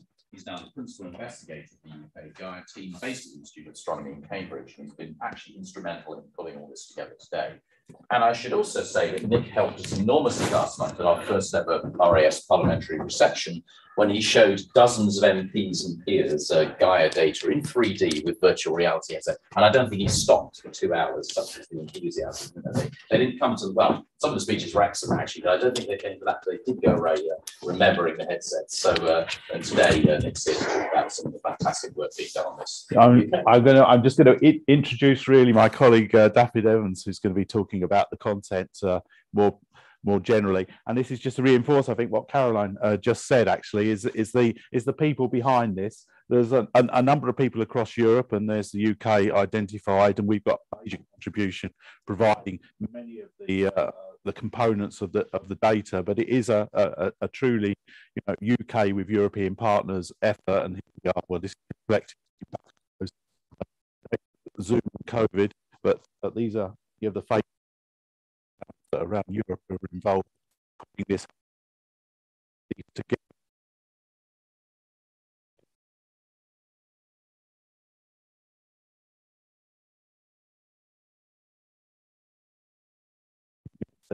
And the community is trying to do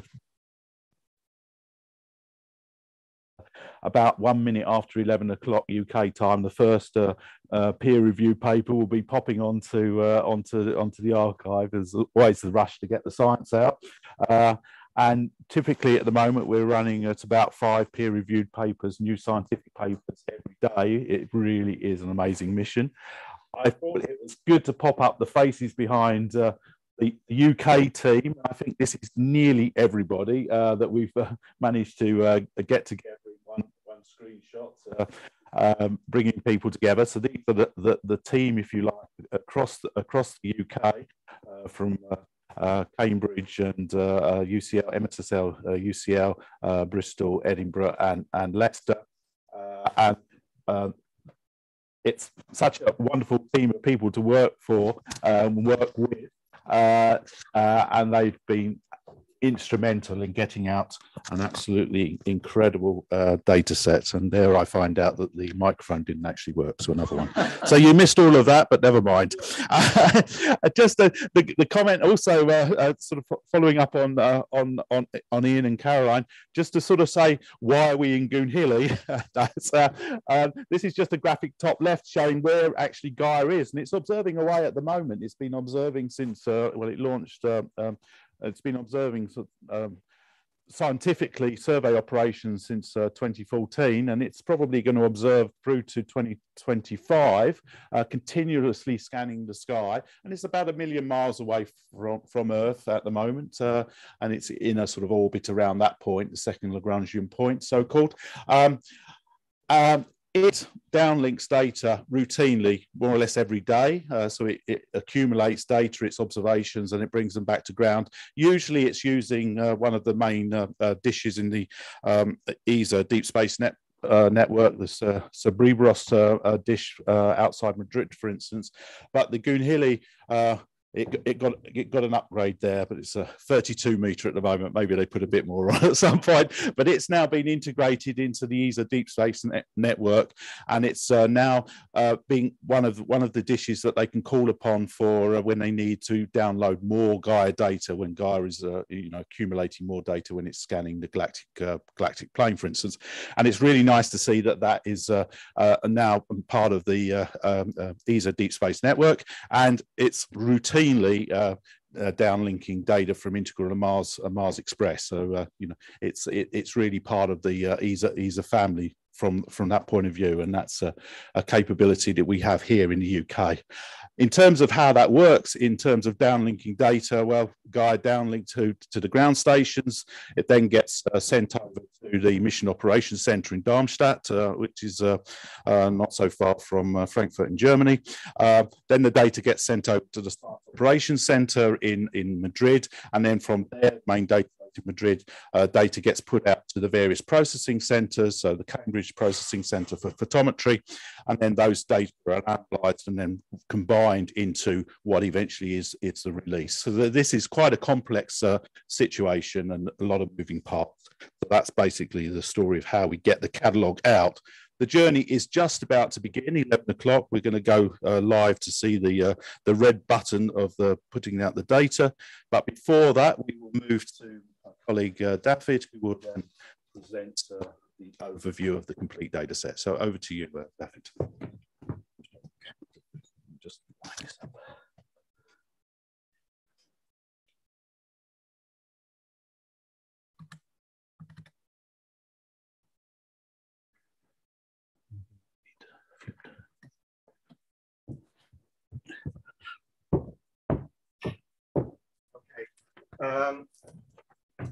I'm going to give a summary for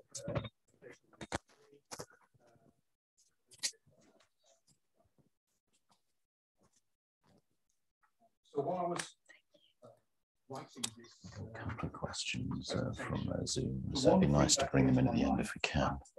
Just before.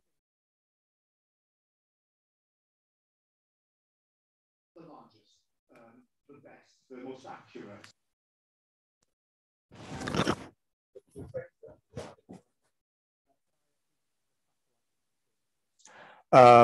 Not only have we got the quality of data, we've also now got the quantity as well.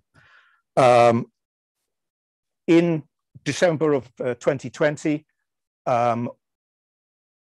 we released the previous data release, early data release 3, and this was the largest and most accurate astrometric and photometric survey that had been released.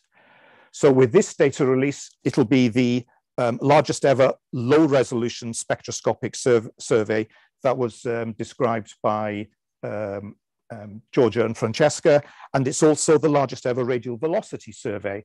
So this is that was described by Mark earlier on. It's the largest collection of astrophysical data for Milky Way stars, and George covered some of those aspects. For many classes of variable stars, it's the largest survey ever. For binary stars, the survey that's done it surpasses all the work that they've done on binary stars for the last 2 centuries. You collect the data from the ground for 2 centuries and you get a certain accuracy of result. For the 3 years that we're publishing data that's gone into DR3, we're now more accurate than that data. It's also the highest accuracy survey of asteroids. We've got the very accurate orbits, but we've also got compositions for these. So this gives, we can actually tell something about the geology of, or the surface geology of these asteroids because of the amount of starlight or sunlight that's reflected from these asteroids. And also we've got the Andromeda Galaxy photometric survey as well. So the previous data release had 1.8 billion stars, and this is all again part of this data release as well. But there was 1.5 billion stars with brightnesses, color, positions, proper motions, and distances. This one adds to this by giving 220 million spectra, and from this we can get temperature, mass, age, color, and metallicity. From the high resolution spectroscopy, there'll be 1 million spectra where we can get the chemical compositions from. There's more than just 1 million, and there will be almost 6 million astrophysical parameters being derived from the high resolution spectra. And also from the high resolution spectra, you get the radial velocities, and there'll be 33 million radial velocities released. This is the measure of this, how fast the star is moving away from us or towards us. And it then gives us the 3rd velocity dimension, which helps us with the understanding the galactic structure and its evolution. And from doing this, we can rewind what the galaxy is now to find out what it was like in the past, and also fast forward it into the future as well. There will be almost 1 million binary star systems catalogued. These will be very accurate. They've got, and they will have orbits and masses, which is very important for the understanding of the physics of these. Also, something that I'm involved with is the variable stars part of the work. There will be 10 million released of these, and these are stars that are varying with brightness over time. With the low resolution spectra, as a scientist, when we look at spectra, what we normally look at are graphs, and we like seeing the lines moving up and down as a function of wavelength. And that's what we're getting, we're studying to get the science out of it. But it's taking a spectrum is exactly like scanning a barcode. The dips and the peaks are exactly the same sort of thing as you get in a barcode. And similar to what we have with the barcode, once you've taken a spectrum or scanned a barcode, you know what that thing actually is. The previous releases gave us the positions and the brightnesses. With this one, we'll have 220 million spectra. And from these, we actually then know that, what these stars are. So this was shown by Georgia earlier on. And this is the Hertzsprung-Russell diagram, which is like an atlas for astronomers. So we have the majority of the stars on the main sequence. We've got the white dwarfs, the red giants. The sun is about there, I think, or would be. And then the other two here show the average spectra of the stars that are in each of these boxes here. And you can see that these spectra vary as you go along different parts of the HR diagram. And this tells us a lot about the physics of the various stars. So with the high resolution spectra, these are much more detailed than the previous spectra. And from these, you can get the radial velocities, which is measured from the Doppler shift for about 33 million. And 1 million of these stars, of these spectra will be released. And as George has mentioned, the with the spectra, you've got various absorption lines within the spectrum, and then from the depth of those, you can then work out what chemical elements are actually within those stars. Not only that, by measuring these the various lines, you can also work out how fast these stars are rotating as well. And there's about 3.5 million rotational velocities released as well. So we don't only measure stars, we also measure the asteroids as well within the solar system. There'll be about 150,000 asteroids detailed in this data release. And these include the main belt asteroids, which are between Mars and Jupiter, but we've also got the near-Earth asteroids, the Jupiter Trojans, which are asteroids that are in the same orbit as Jupiter, then the Centaurs between Jupiter and Neptune, and the ones even also beyond Neptune. And one of the main things that we get from these will be the positions and the orbits of the asteroids. But because we've got spectra as well, we can actually get details of the composition of what that asteroid is on the surface of the asteroid. The asteroid itself doesn't shine with any light, but it reflects the sunlight. And if you then measure how different the reflected sunlight is with respect to the light coming from the sun, you can actually find out what actually is on the surface of the asteroid.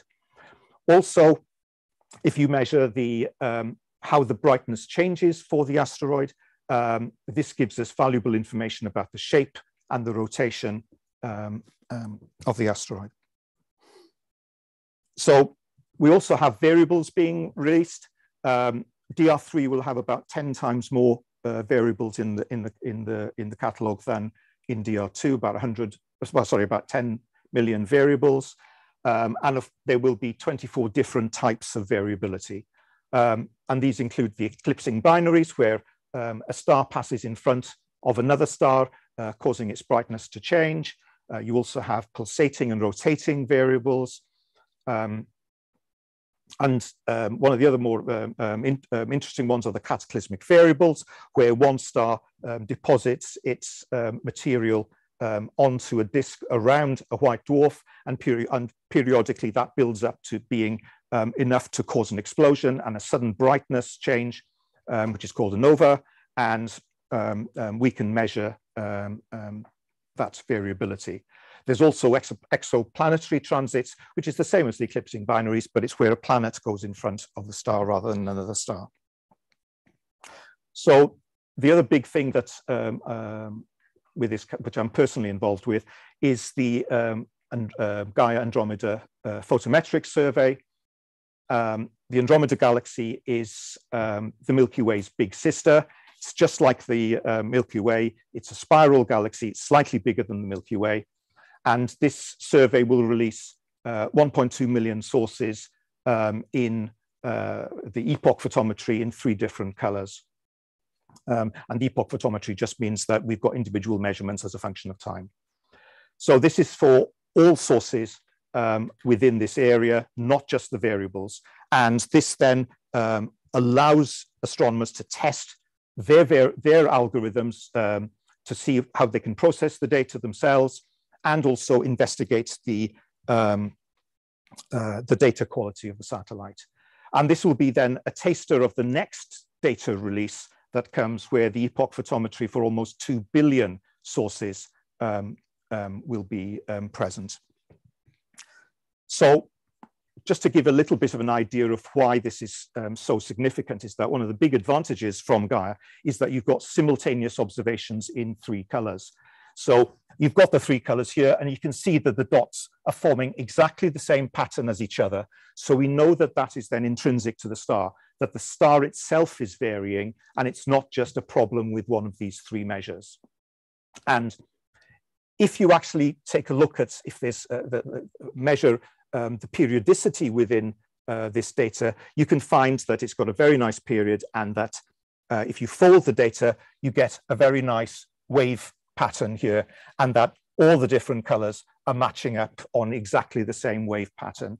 And using these correlation techniques, variables can be found much more reliably.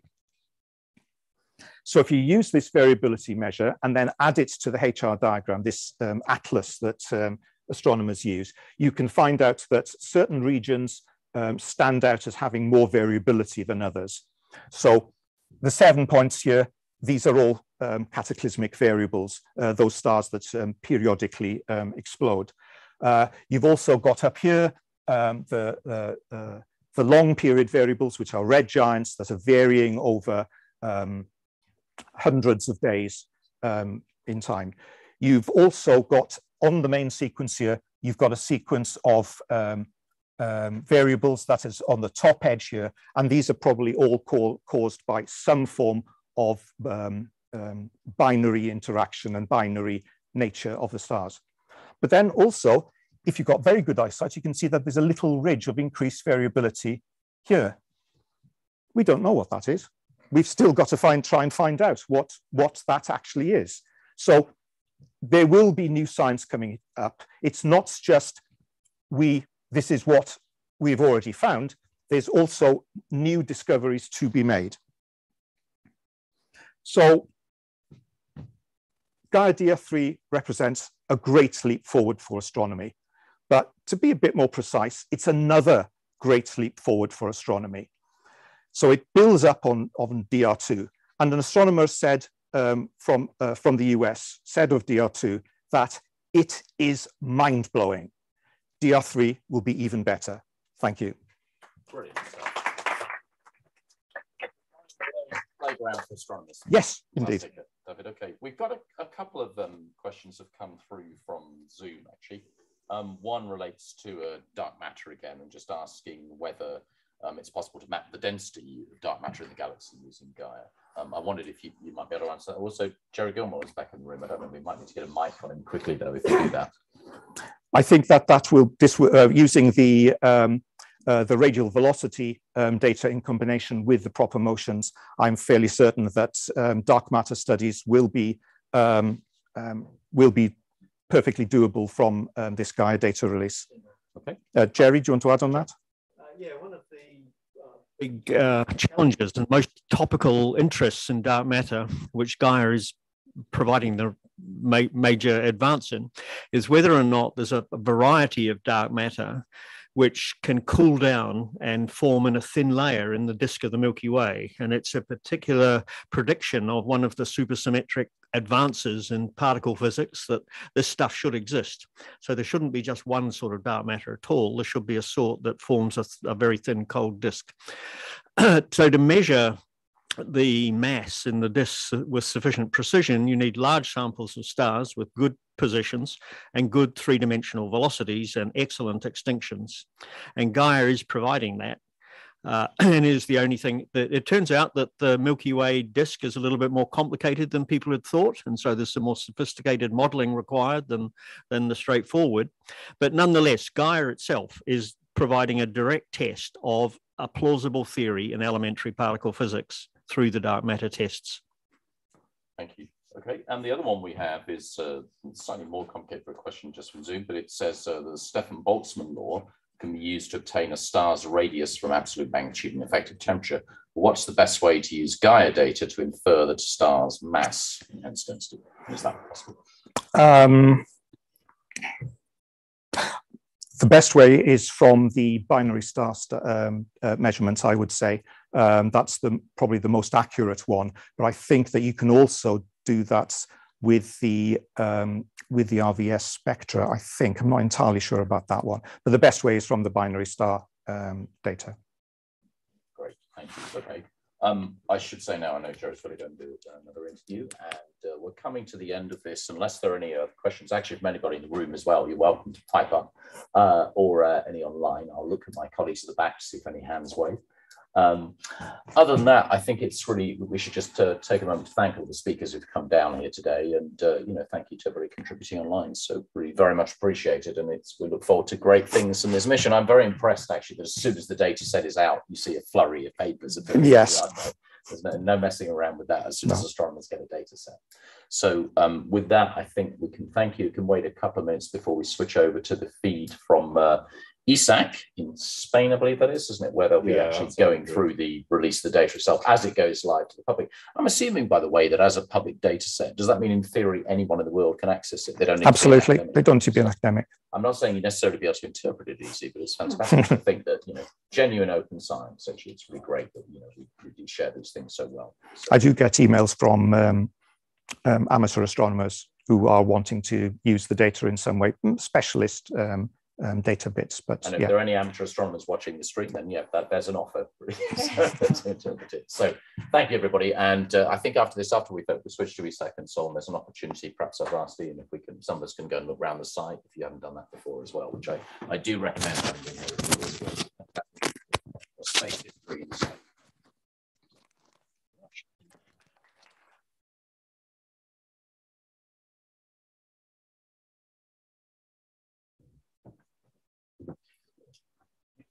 Switches over in a second.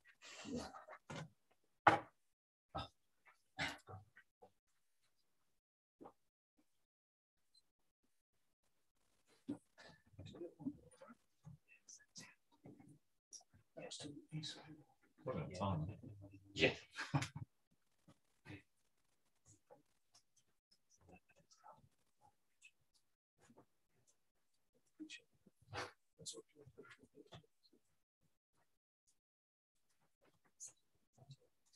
Yeah, just thinking it's not too yeah,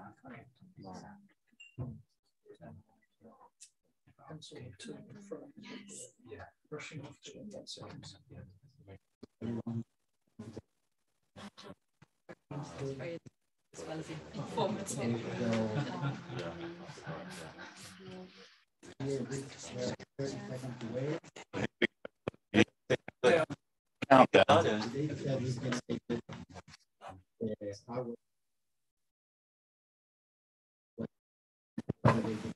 They did have a countdown, about 20 seconds, I think. And then the race is on to have the first paper.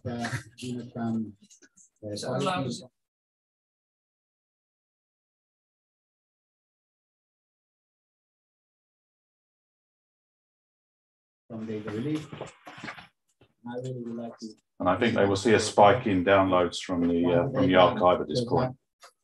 You can see the Gaia archive coming up. We're also going to show moment of so here we have the archive coming up. And your first query. Gaia DR3, please enjoy, query, discover, and tell the world. Remember to tweet #Gaia DR3 if you find amazing things on the data. Everything good. Now we wanted to also share very quickly a little map of how people is connecting. This is nice to see, actually, because I think you will see ping, all of a sudden it lights up.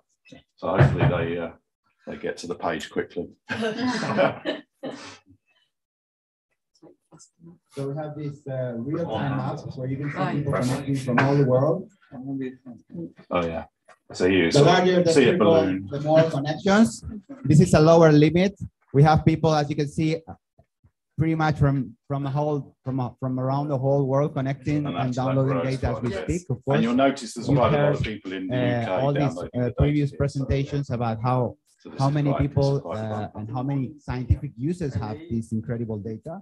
And of course, the science community is very well aware. This is a real It's party. quite early in the day there for are 37 countries, over 300 users, and over 16,000 truly users. dedicated. So yeah, you can see this is a big celebration. It's worldwide. This is going for the scientific community, but it's also going to every citizen on Earth.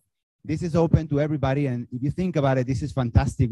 We're putting out the better astronomical data ever produced by orders of magnitude, and we're making this for free for the whole world to take, analyze, and publish. And you can see the result, the worldwide implications of this kind of amazing work. So I would like to ask for just a final applause for everyone who's made this possible. Thank you very much.